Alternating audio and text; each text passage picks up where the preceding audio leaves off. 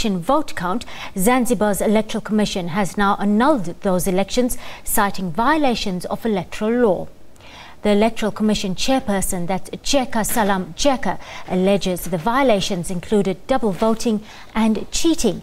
On the mainland Tanzania, one of the leading presidential candidates, Edward Lowassa, has rejected the presidential poll results.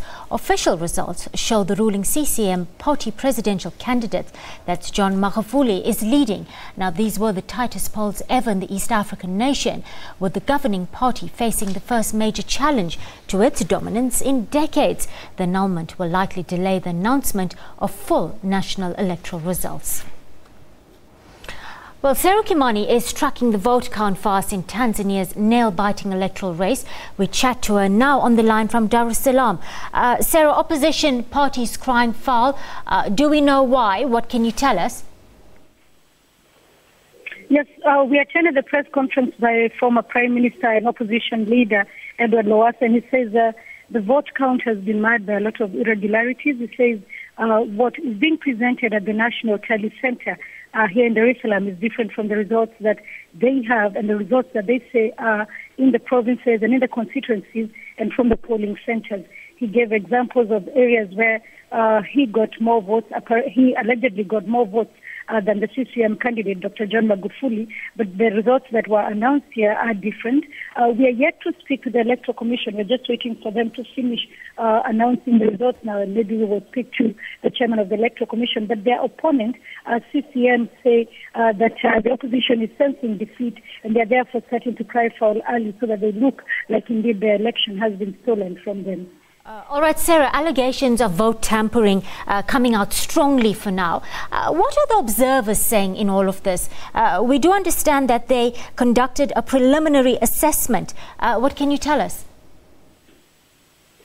Yes, indeed. Yesterday, foreign observers gave their preliminary findings. SADC, the South African Development Community, saying outrightly that the election was free, fair, credible, and that it should reflect the wishes of the people.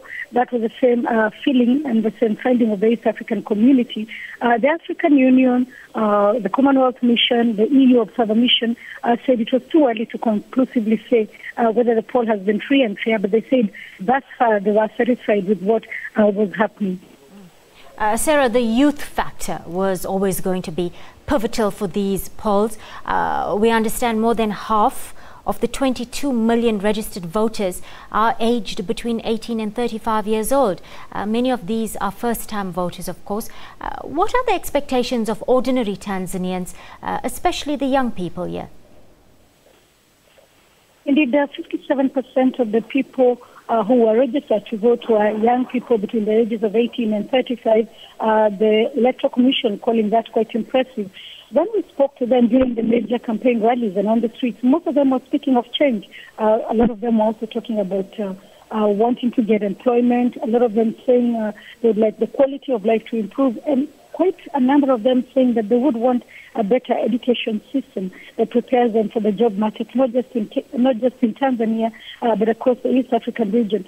Most of them feel that the education system, as it is now, locks them out of job opportunities, both at home, because they say most of the jobs here they are taken over by foreigners, and they also said that even across the borders, they're not able to cross over and compete because they feel the education system has disadvantaged them. Sarah Kimani on the line there.